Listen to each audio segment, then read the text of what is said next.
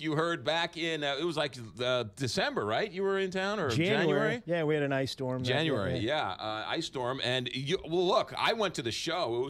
It was like my own personal show. It was fantastic. I know. Yeah, there was nobody there. Make me laugh, Greg. Go ahead. And I'll have another drink, please. Yeah, I was like, hey, McGraw, have you heard this one before? Yeah.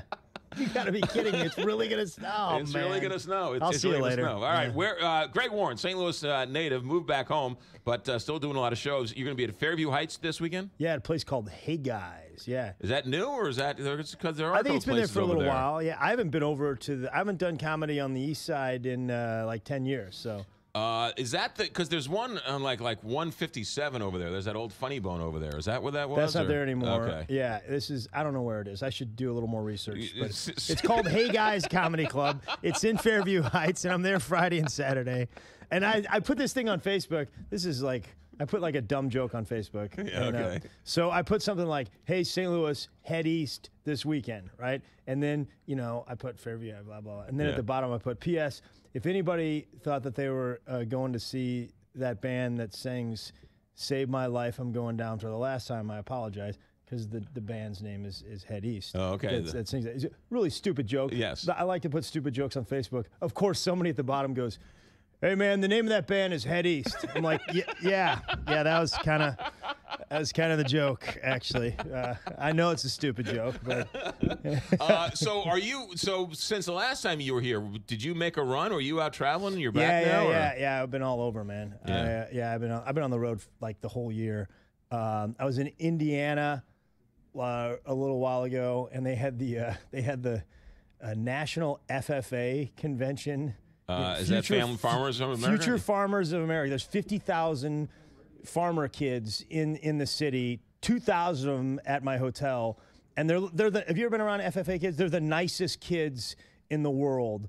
But if you have 2,000 of any group in your hotel, you're going to hate every member of that group, Like, they clog up the hotel. Like, I had to wait 15 minutes every day for the elevator. I did not have a good attitude. And I'm like, it's not a grain elevator. Are you guys unloading wheat up there? I came downstairs. I wanted to go to Starbucks in the hotel. I was so excited. They had one in the hotel. I come downstairs. 35 farmer kids in line to get their coffee. And you know how long it takes 35 farmer kids to get their coffee? In my mind, longer than 35 normal kids because they're farmers. They've never been to a Starbucks before. I'm like, they don't make corn lattes up there, Jedediah, bean picker. Move it along. Ladies and gentlemen, the man who hates farmers, Greg Warren. I don't. It's going to be at Hey Guys Comedy Club. Here's the thing. Okay, so I'm like, I have a bad attitude. I'm complaining the whole time about these farmers. And then that night, there's this girl at the show. She's like a drunk 24-year-old girl. She's complaining about it. She's like, they ruined my birthday. I'm like, who? I'm like, those farmer kids ruined my birthday. I want to go to my favorite restaurant, and it was full of those dumb farmer kids, and I couldn't get in. And I'm like, oh, no. That's what I sound like. I need to. It's changed my life, McGraw. It's an important lesson. If you find that you have a similar complaint to that of a 24-year-old drunk girl, you need to take a hard look at the way you're living your life. You need to take a look in the mirror. Now, whenever I complain about something, I say it out loud, then I say it out loud in the voice of a 24-year-old drunk girl. Like, the valet guy's taking forever. The valet guy is taking forever, and it's my birthday. See, I'm wrong on that one. All right. I need to improve. Fair enough. Right? Now, last time you were here, I didn't ask you about this. You've been on Conan's show? No. I've been on Seth's show. Seth Rogen show. Seth Meyers. Seth Meyers show, not Seth Rogen show. Yeah. All right. And now, were you on Letterman? And Craig Ferguson like 4 times, and then my buddy Billy Gardell guest hosted it. He's a guy from Mike and Molly, and I did it on that. Yeah. When they were like trying to figure out who the next host was. Right. Yeah. So when you go on there, do you have to have your stuff pre-approved or sort of signed off on? Yeah. Really? It's just like this show. I gotta submit. No, you gotta actually like type out a transcript. Really? And sometimes okay, here's a joke I'll tell you that on Seth that didn't get through, and it's a perfectly fine joke. Just stick with me because it's not what you think it is. Okay. But I told I was living in New York at the time, and I said, I live in New York. My neighbors are Muslim, and I'm learning a lot about their culture. I learned this: Muslim women are not supposed to make eye contact with unfamiliar men. Okay. So, like my neighbor, when we pass in the hallway, she doesn't look at me. But I mean, she really doesn't look at me. Like, she gives it a little bit of extra effort. I think it's her way of saying, hey, even if I wasn't Muslim, I wouldn't look at you. You know, well, I didn't realize, but a lot of the girls at Kirkwood High School when I was there were Muslim, I guess. So it's not offensive. It's like all on me. But Right. they approved the set, and then I sent in. They're like, nah, too hot of a topic. Really? Can't say anything. And I'm like, it kind of sucks all the fun out of doing the bit, right? Yeah, okay, that's an NBC show, right? Yeah. And then I did Last Comic Standing, like, I don't know, about 6 months later.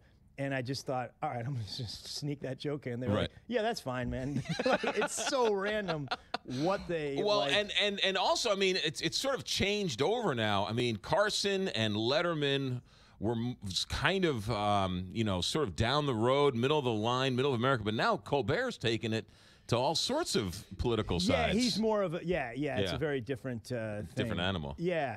And he's doing stand-up, actually. He's probably doing more stand-up than a lot of people, actually. You mean on the show? Colbert. His monologue. He's bringing comics. Oh, yeah. Well, good. Yeah. They should do more Conan's of that stuff. done a nice job of that. He's always brought folks on. And Letterman, towards the end, was doing it a lot. Right.